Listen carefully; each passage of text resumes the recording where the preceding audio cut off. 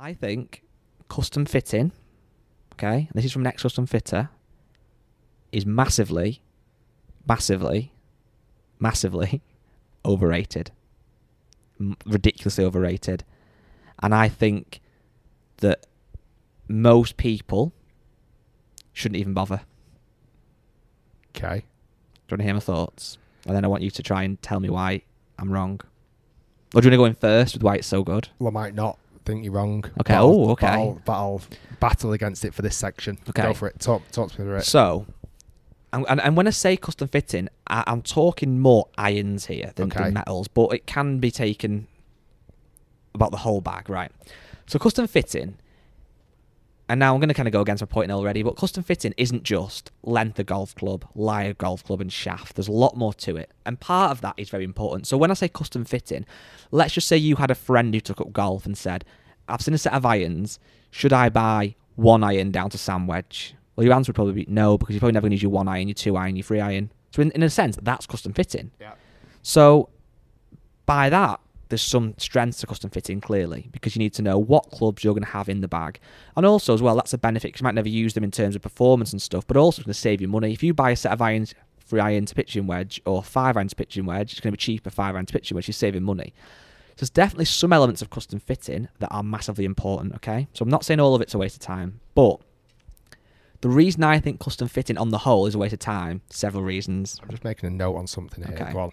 So the first reason is, and I used to do this myself as a custom fitter, when you go to a fitting session for, let's say again, irons, and what I'm talking about as well is most of the time. There's going to be some exceptions to everything, but most of the time, you go to the facility, okay, and you're hitting a set of irons off a mat. Correct. So straight away, that is not relevant to the conditions you normally play golf on. It's completely different. Hitting off a mat in a fairway, totally different, right? Straight away, it's rubbish. Second thing is, again, most time, the golf balls in your fitting are completely different than the golf balls used on the golf course for several reasons. Firstly, you're either using range balls, or if you go to a really good facility, they probably give you like a Pro V1, but you might use a Strixon Z style, let's just say. Yeah. The golf ball is different.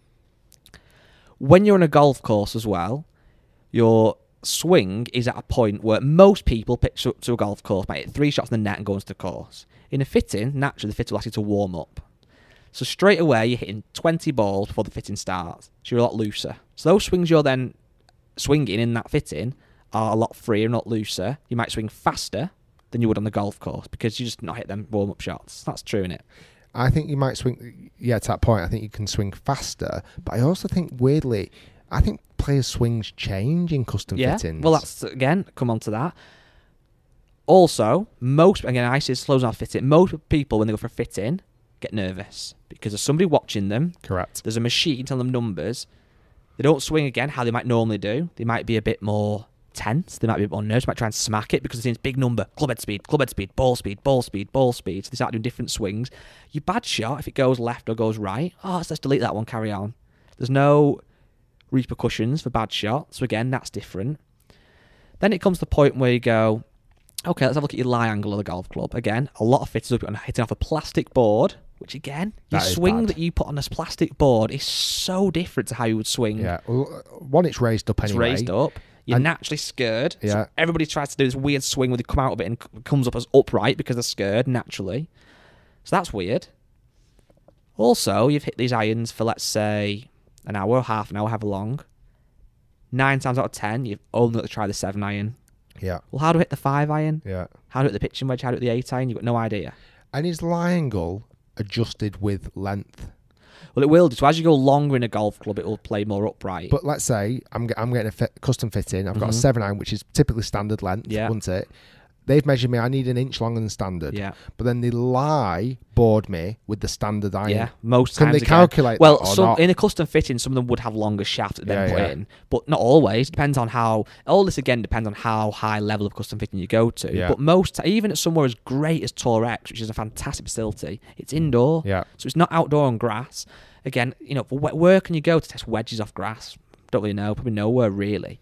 So all these factors together mean that the club that you're testing, the swings that you open on it, the balls that you hit in, the environment you're in, everything, it's nothing like being on the golf course. So obviously you could argue, well, you're going to get close to what you would normally be than a stock set. But But how many golfers are that different? Now, if you're 5'2" or 7'2", obviously you need the clubs longer or shorter. But for most people, the whole process, it's a waste of time.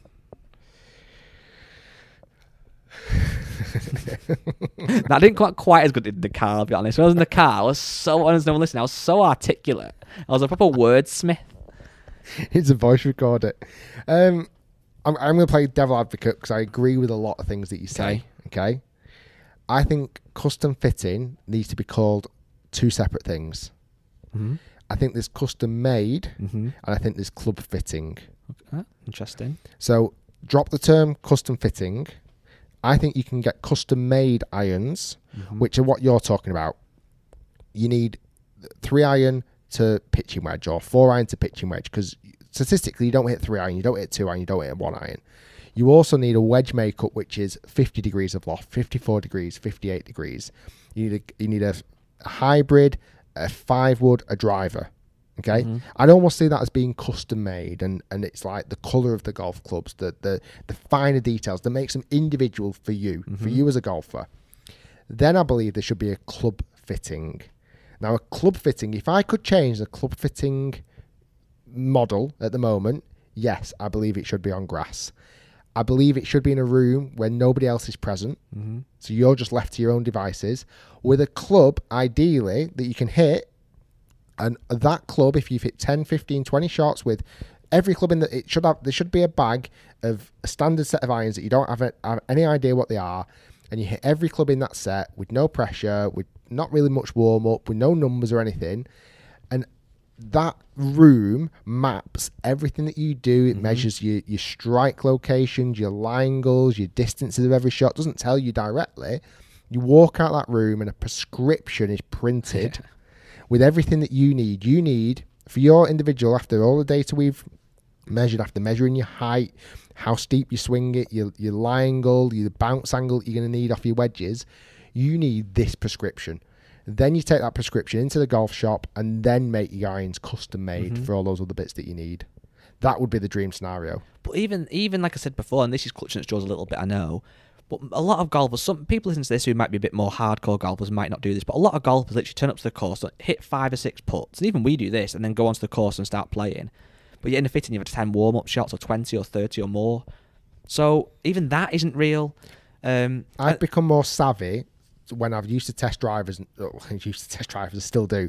When I used to get custom fit for drivers back in the day, and you're right, I'd get a driver and I'm swinging as hard as I can, as fast as I can. I'm optimizing my speed, like I'm just smashing it. I'm no repercussions. I'm warm. I'm loose. I'm swinging it as fast as I can. I'm trying to get launch. I'm trying to get distance and everything else. That's all well and good in that scenario. Yeah. But then I also now, the wiser me, the more mature me, the more educated me, thinks to myself, well, I'm not being funny. On a cold Wednesday at the Marriott Worsley Park on the first tee, that's not you. That's not how I swing. An extra layer on. An extra layer on. I've not fully warmed up and all this jazz. And guess what? I've got to try and hit a fairway right now. I can't just blast it as hard as I can. So that extra super pokey shaft that I had in that driver with 7 degrees of loft that I was absolutely nailing in the warm sun in Orlando. That's the Instagram Rick, not the real Rick. Reality. Yeah. Done the first tee at the Marriott when my hands are shaking trying to put the tee in the ground because one, I'm nervous, 2, it's cold. I've got people watching. I've got a fairway and I'm looking down at a 7-degree driver with a shaft that's stiffer than stiff. Doesn't give me confidence. Would it?